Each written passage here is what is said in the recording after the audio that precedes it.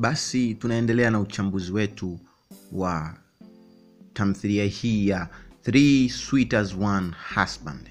Hii ni sehemu ya kwanza kabisa ya uchambuzi wa tamthilia hii. Tunasema act 1. Sehemu ya kwanza kabisa, sura ya kwanza. Tunaona Mbia anasubiriwa kufika nyumbani kwa kina Juliet ili kuweza kumlipia mali Juliet. Tunaita to pay bribe price. Okay. Tunaona kabisa inasema the scene breaks by Atangana, who is complaining about his wife who has delayed to come back from the farm and cook for him. Atangana analalamika kuhusu mke wake. Analalamika kwamba mke wake amechelewa kurudi kutoka shamba hadi sasa hivi hajapika. Kwa hiyo Atangana analalamika. They have serious discussion in which Abesolo suggests that Atangana and Ondua should beat their wives and daughters. Abesolo anawashauri Atangana na kaka yake Ondua kwamba Abesolo ni baba yao, anawashauri kwamba mwe mnawapiga wake zenu na watoto zenu wanapokuwa wanafanya makosa kama hayo, wapigeni msiwache.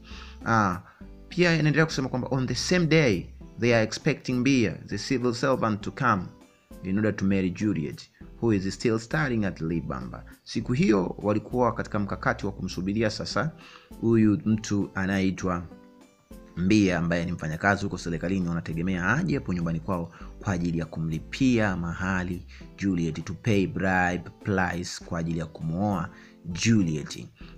Lakini wakati huo tunaendelea kuona kwamba unknowingly Juliet arrives the same day, and when she is told the idea of marrying Mbia, she rejects it because she claims not to be to love him.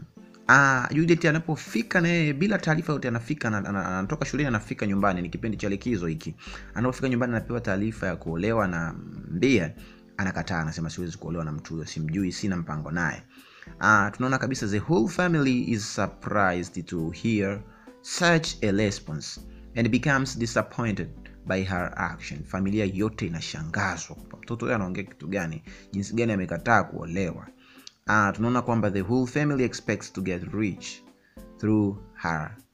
Tunaona familia imejipanga kupata pesa kupitia yeye, kwamba atakapolipiwa mahali ile bribe price, familia itapata pesa nyingi kutoka kwa yule atakayemuoa mtoto wao. Kwa hiyo wanategemea kwamba mtoto wao akiolewa watapata pesa nyingi.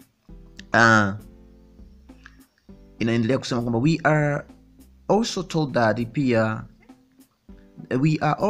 that there is a young farmer called Ndi, who has already paid 100,000 francs for Juliet.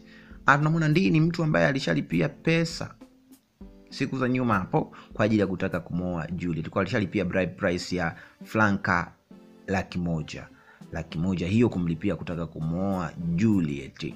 Huyu ni mkulima, kijana mkulima ambaye anaitwa Ndi. Eventually the civil servant arrives and everybody is impressed. Tunaona lakini pia bado ukiachana na Ndi kwamba ameshamlipia Juliet mahali hiyo bribe price ya kwa ajili ya kutaka kumwoa, lakini kumbuka yule mfanyakazi wa serikali ambaye ni tunamuona pale mwanzo ambaye anaitwa Mbia, mwenye mkakati wa kumwoa Juliet, naye anakuwa amefika nyumbani kwa kina Juliet kwa ajili ya kumtolea pesa. Kumbuka hii ni sehemu ya kwanza.